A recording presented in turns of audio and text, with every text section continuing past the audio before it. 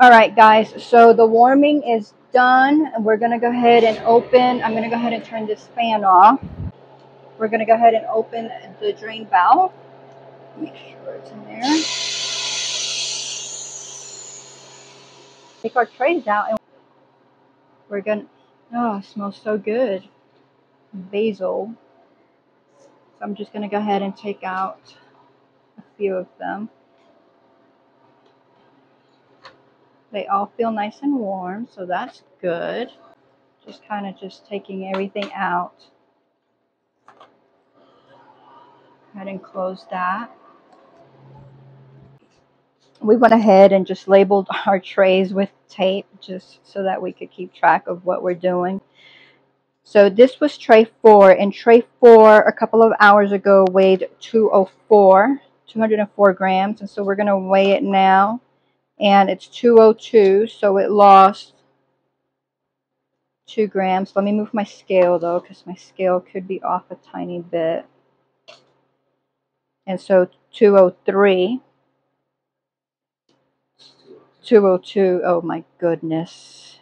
All right, so that one lost 2 grams, but it's basil, and I'm pretty sure that it is done. This is tray number 1, which weighed 209 before, and it weighs 208 now. Here's the leaves. That's done. But these are peppers, but that's done. Well, I don't, let me.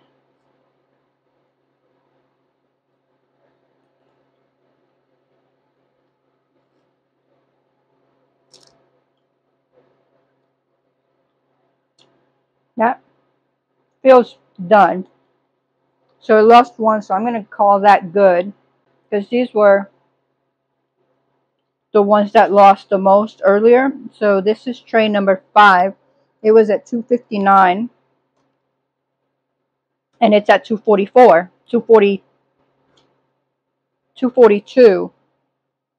So it's going to have to go in. But what I do think I'm going to do is I'm going to stick the peppers and the okra back in, and I'm not going to do my herbs anymore because I think they've had plenty of time. And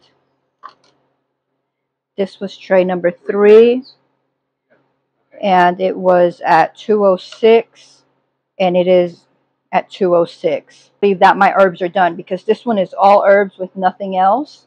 But I don't know, so was that one. So this one is definitely didn't lose anything. I'm a little all over the place. I apologize for that. Number 3 didn't lose anything, and I believe, yeah, that's 3 over there. It's the only one that didn't lose anything. It stayed at 206. So those will go in jars. Now, this one right here, I'm also calling done, but what I'm going to do is I'm going to move these peppers over here to have the peppers get more time, since all that has to go in. I did not expect to have to put these back in there. Going back in is these 2 guys, tray number 2 and tray number 5. So tray number 2 lost 2, and then tray number 5 lost, wow, a whole 17. Then we were at another 2 hours, and we will come back with you guys and weigh them at that point. The numbers are telling us that it's not dry. I'm going to go ahead, and even though it's telling me that, I'm going to go ahead and I almost stuck a jalapeno in my mouth. I'm going to taste an okra because the okra was the thing that was the wettest earlier. And guys, I'm not sure that that's going to lose anything. And if you haven't had freeze-dried okra, they're like candy. It's like you're eating candy without the calories and the sugar. That is good. In the meantime, guys, I'm going to go ahead and get this put in jars. I don't know if you want to stay with me for that or not. These were calendula flowers right here.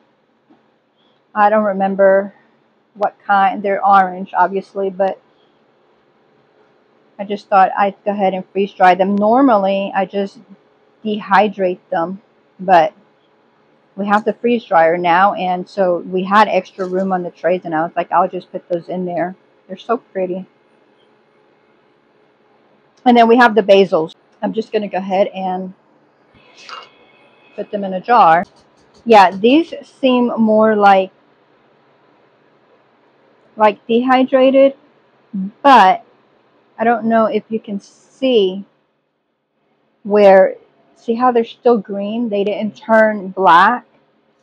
The same with these. They're just, I probably will get a little jar of dehydrated basil just to maybe show the difference. But these right here, you know, some of these turned brown. They're not as pretty, but I mean, they are going through that process. So I imagine you're going to lose some. But from everything that I've seen and heard, they say, you know, it pretty much stays the same, but it doesn't. I mean, it's not as brown and all shriveled up as the dehydrated ones, you know, because those just shrink up and you can fit so much in a little container. But they look good. I'm going to go ahead and that's my spicy. Put a ring on that. I am going to come back and vacuum seal these. And guys, while I have you here, I'm going to go ahead and just write spicy on here because I will forget. And this is batch number 8 for us. So I'm just labeling that up there. I'm trying to keep up with how many batches we do. And this right here that you see, this is just a batch that we did yesterday. That was batch number 7. And so we have some red noodle beans there and some North Georgia Candy Roaster squash that we freeze dried, and then we powdered some tromboncinos. And we were not familiar with freeze dried food, guys, but these right here, I mean, this is like candy. You heard me say the same thing about the okra, but when I was jarring these up yesterday, I mean, I probably ate a good 15 or 20 of them. You know, I probably had no calories, almost no calories. I mean, obviously there's some calories in there. But for the taste and how good it was, so they're still out here because I will probably, yeah, I'll use them for cooking and stuff, but I will probably get into these so that I can just eat them. So like I left the jar out here without being sealed just so that I can get into them and eat it because I don't know if you can hear that. But it's so good. I know, I'm working on something else, but here I am. You want one?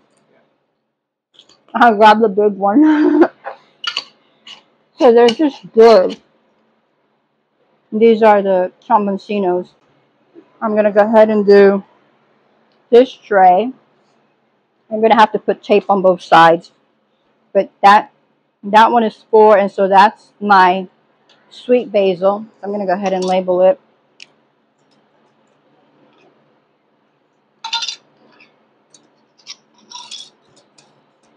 And these are used lids,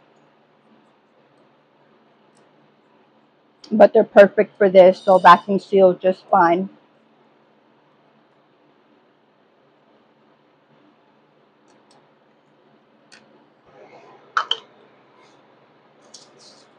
And I'm trying to get these in here because it's very warm in here. And we have the fan going for the freeze dryer, but it feels pretty warm in here.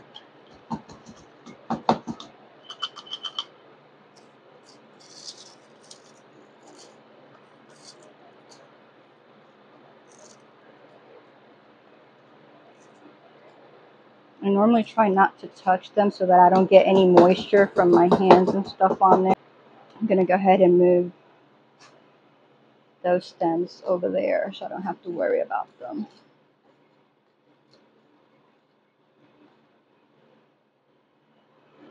And then I don't know that I'm going to be able to fit this in here.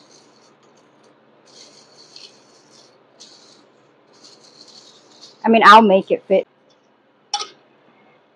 So that's my sweet basil. And then just my regular basil, which I don't remember what it's called. It's not called the regular basil, but I don't remember. But it's just regular basil. It's not sweet or spicy. So yeah. But I'll just put those in there. And I didn't get that much off of here because I use it a lot. So I just got in the garden and I get it when I need it. And my calendula, I just have to find the jar because I have, not exactly sure where it is right now because I've got so much dehydrated stuff. But I have a jar of dehydrated calendula. And I'm going to go ahead and put this in here. I'm going to pause you for a bit. I'm going to find the jar of my dehydrated basil and my jar of the calendula so that you can see the difference as far as like in color and how some of them are just bigger. I hate that I'm having to crush this, but this is the regular one. And it does, no, I had put that on there. And then I'm going to pause you and I will be back as soon as I find these jars. Alright, so I'm going to go ahead and put my stems in here. Huh? Speak up. I'm going to go ahead and put my stems in here. And these are going to get powdered. I'm just not doing it right now because I got other things to do. So, but they will get powdered. And then I'll just start using this pretty much.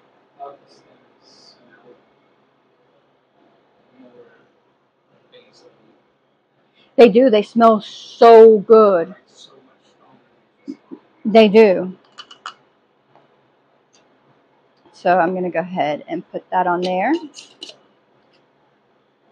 But obviously you don't want to be biting into a stem. So that's why I'm going to powder them. But I'll go ahead and take a little piece off.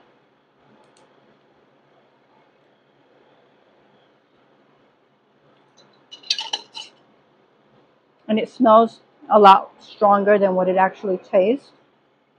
So there's not a super intense taste right there, but there is some. So that's why I say I'm just going to add it to my food as spice with other spices. All right.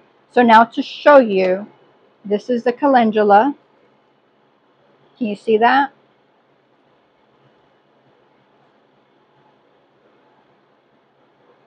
And those are the freeze-dried calendulas. And then I'm going to show you. And I'm going to have to go ahead and vacuum seal this back up when I'm done. But take that off.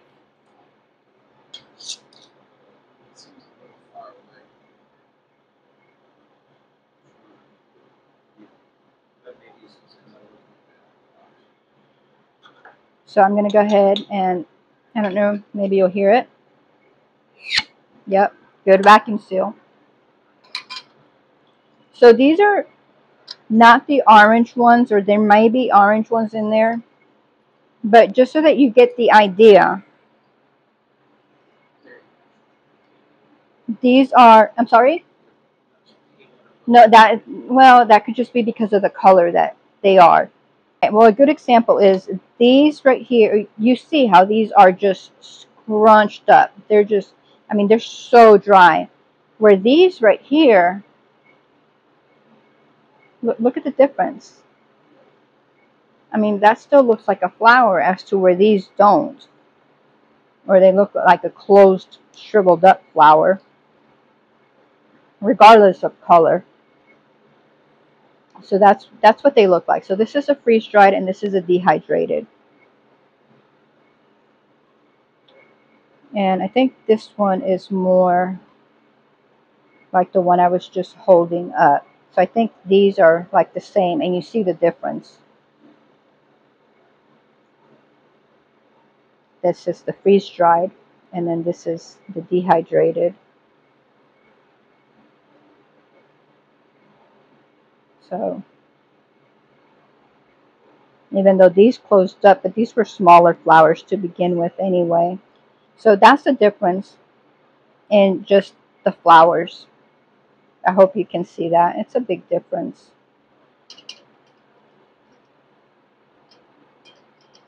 It doesn't matter because we'll keep it. We'll use it in soaps. We'll use it in, I'm putting this here because it needs to be, put the label back on. We'll put the label back up there once it's done, but so that we don't forget that we need to seal those. Because like I was saying, we're going to use it in soaps, we'll use it in teas, and so, you know, whether they're open like this or they're closed like that, it doesn't really matter. I'm going to go with, let's see, that was spicy, that was sweet. This is regular, this is regular. So I don't know if you can see it in the jar already. Can you see that?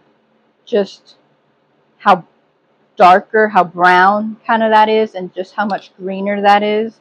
And you see how much smaller these are. I'm going to go ahead and take it out so that you can see as well, but just looking at it in the jar, this is also vacuum sealed. Okay.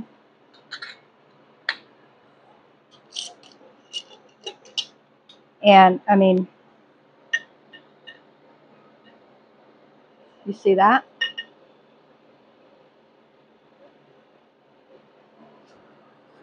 And then I'm going to put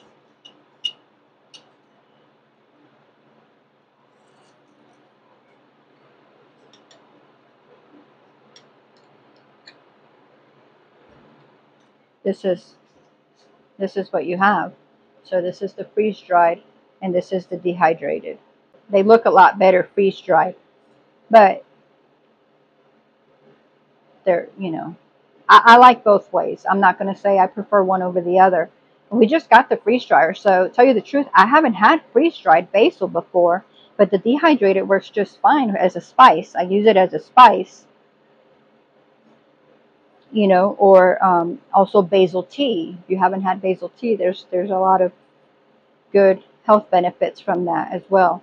But so that's the difference. I mean, you can actually, you know, they're greener and stuff. But I'm going to go ahead and taste both of them. The freeze dry. Grab a little leaf.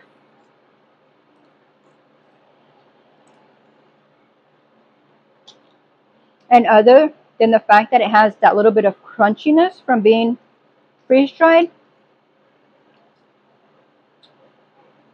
it tastes just like basil.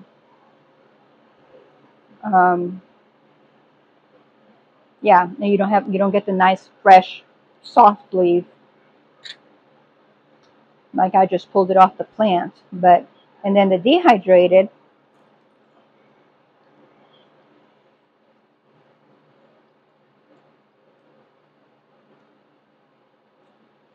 now this goes to show you, you don't know what you're missing so you actually have it. So to me, dehydrated basil was dehydrated basil, not as good as the fresh basil, but good enough to use for all my things.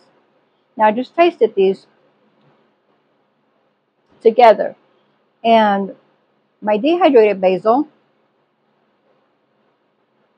has a much weaker taste, and it doesn't taste like pure basil. I'm not describing that well. So the freeze dried tastes more like fresh basil, whereas the other one tastes more like old basil. Basil that's been sitting around. Weaker basil, and it has a different taste. You taste. Here is a fresh leaf. I mean a freeze dried basil.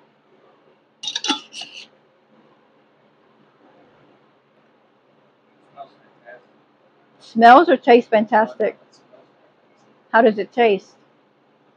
I don't know if you can hear him, guys. He says it smells fantastic. It tastes like basil. So here is a dehydrated one.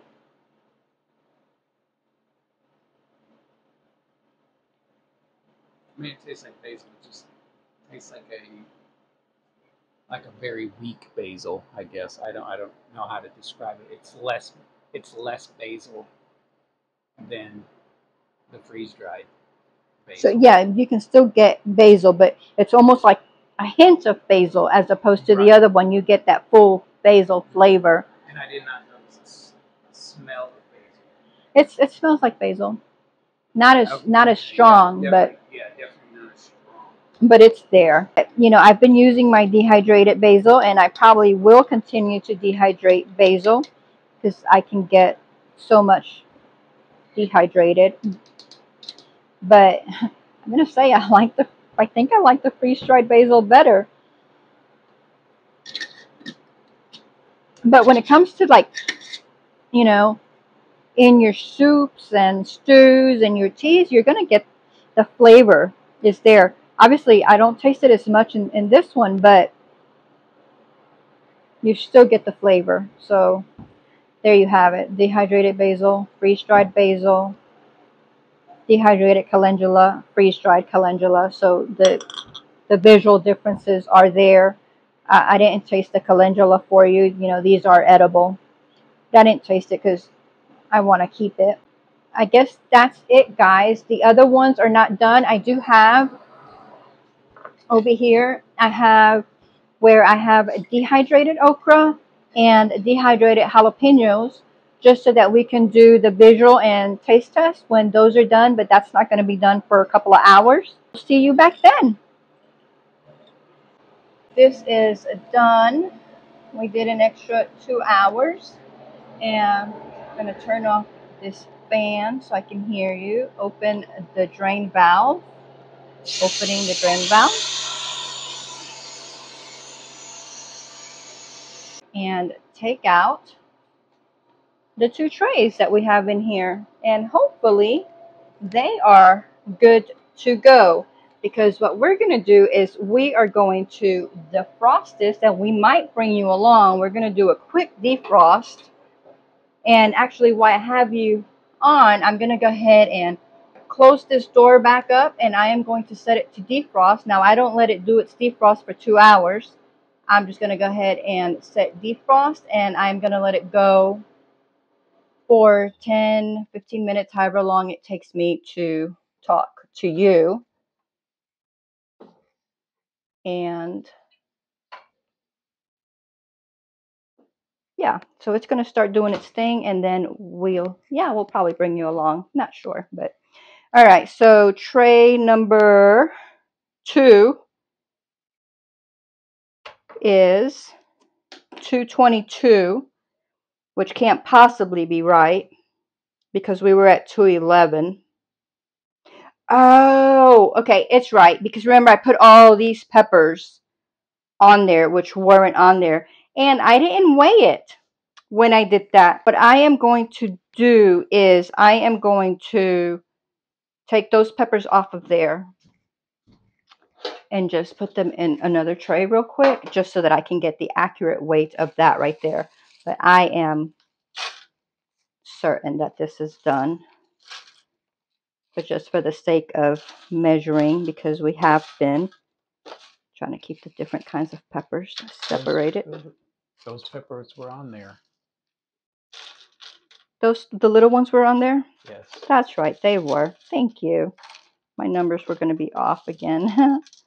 I looked at that. I'm like, how did it gain? All right, so I think that's about right. And so, did I add anything else on here? Because it still says more. Those are all the little peppers. I don't think I added any on there. And so this is tray number 2.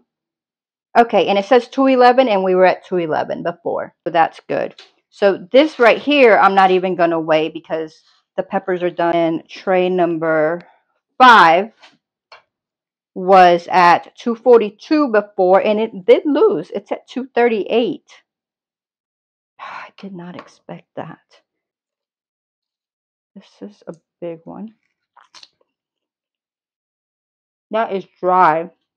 Well, guys, because I set the defrost because I didn't think that it was going to have to go back in. I set the defrost, and then I don't know enough about it to go back in there and just add more dry time when that option is no longer available to me. I think it's dry though. I mean, I know it lost. You want here? That's a jalapeno. It's hot. The taste increased. No, it didn't increase. Oh, it's just a hot jalapeno? Yeah. And here, taste an okra. Let me give you trying to find a thicker okra. Yep, there's a thick one.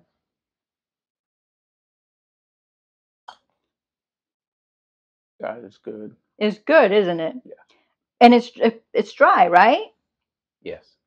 So even though it lost, so we're not going to put it in there, guys. I just want to show you. So these are the dehydrated okras, and these are the freeze-dried okras. Let me take this out.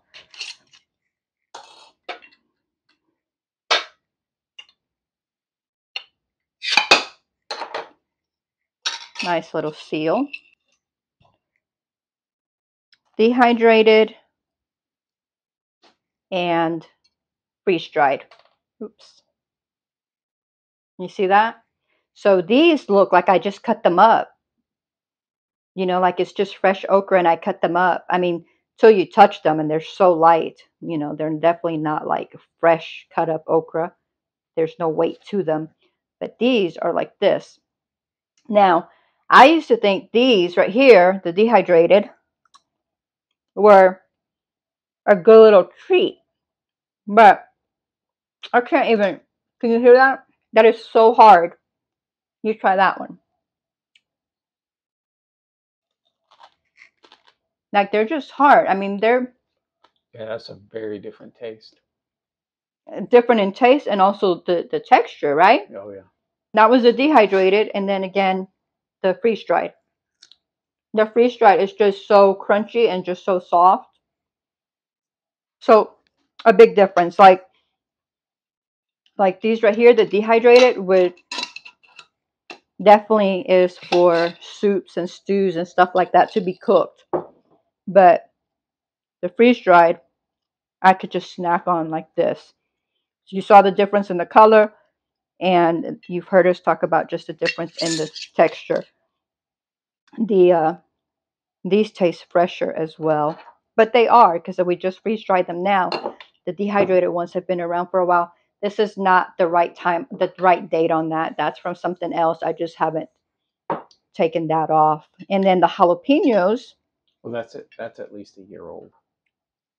Yeah, because this is from last year's garden. All right, so these jalapenos, you see that. This is dehydrated. And this is the freeze-dried. So you can see how this is just all shriveled up, and the color, and you see how nice this one looks. It just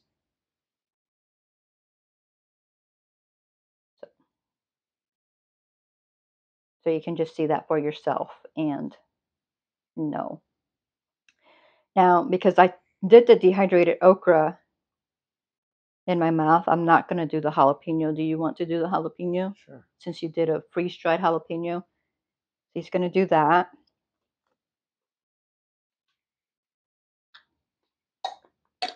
Yeah, it's kind of the same as like the okra. It's a much like tougher. Much tougher, much dried, because it's dehydrated. I mean, the peppers just look good. And these green okras, they're just a mixture of different okras. I think I have Clemson or spineless Clemson, or yeah, I think that's what they're called. And the red ones, or purple, those are orange jing. They're not orange at all, but that's what their name is. And then I have heavy hitter okras, which are supposed to be like really great producers.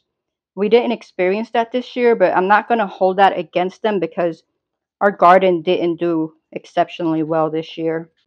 I'll have to see how they do next year. And so because everything didn't do as good as it normally does, I can't really say anything about the heavy hitters. I just know that they didn't do well, but none of our okras did that great either. But this is the first year that we've done the orange jing and the heavy hitters. Hear it. There we go. That is good and sealed. And so it looks like this right now. All, you know, it's not really like sunken in. But once that oxygen absorber starts working, it'll go ahead and suck that in. It doesn't need to do it, but a lot of times it will. So I'm going to go ahead and set that off to the side. And something I didn't do, and I normally always do, is I label my bags before I put anything in them, because now it's going to be very hard to write on this. but I'll manage. But yeah, I'm going to have to label that. We need to wait too. Oh, I need to weigh. You're absolutely right. I need to weigh this. Goodness. That way we know if it's absorbed anything, any moisture. And so this is 80 grams. So my total weight with everything is 80 grams. And this was okra and green pepper.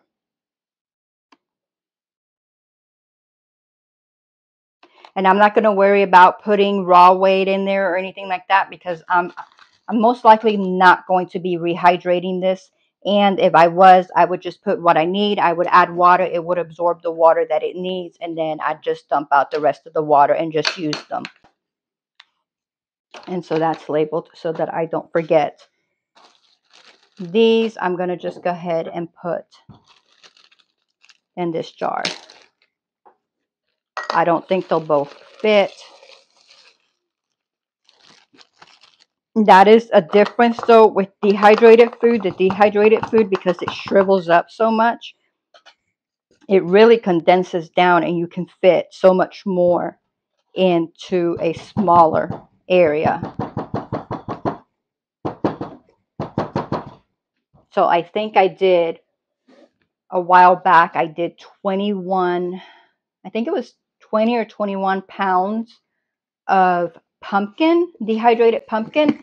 And I actually got it into a jar like this. I powdered it, but it was like this. I think I might actually still be working on some. Okay, yeah, this is not all going to fit in one. But I'll go ahead and put a little bit more in here. And then this one will get vacuum sealed. And then the next little bit, I'll just go ahead and put in that jar and not even worry about vacuum seal it, because we'll use it within the next week or so. We like hot stuff. We go through pepper pretty quickly. That's a little much.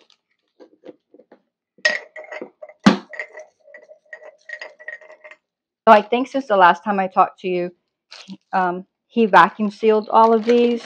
That I'm going to go ahead and put in a little bit of water. Out here, I wanted to show you, because we have worked on, this was batch number 6, and this is freeze-dried eggs, raw eggs. And I just wanted to show you that we did these and that we just did a taste test. And I'll go ahead and put an info card on that so that you can watch that video if you'd like. But this is the first time that we've had freeze-dried eggs. We don't buy them, but we freeze-dried these a few days ago, and then we just tasted them and we were surprised. So if you want to watch that video, I'll go ahead and try to remember to add an info card on that. Hydrate that. So it doesn't take much, but I'm going to put enough in there just to cover it, just so that I don't have to keep worrying about, you know, mixing it in or whatever. We're just going to let that sit there in there. And it doesn't take much, because I don't know if you can see that, but it's already starting to plump up a little bit more. So they could use a little bit more time. They look good. I mean, they could almost pass for freshly cut. So I'm going to go ahead and have him taste the one that's already completely plumped out. And he doesn't mind. He likes hot stuff. It tastes like you just cut it. Does it? Yep. No crunch, nothing at all? I mean the crunch of like a fresh pepper. Okay, yeah. I'm going to go ahead and do it. So yeah, so that was good. So guys, I hope that you have learned something, or that you have enjoyed this. Thank you very much for spending your time with us. I will try to put those info cards up there so that you can watch other videos. And again, thank you. I hope that you have a wonderful and blessed day. Till next time.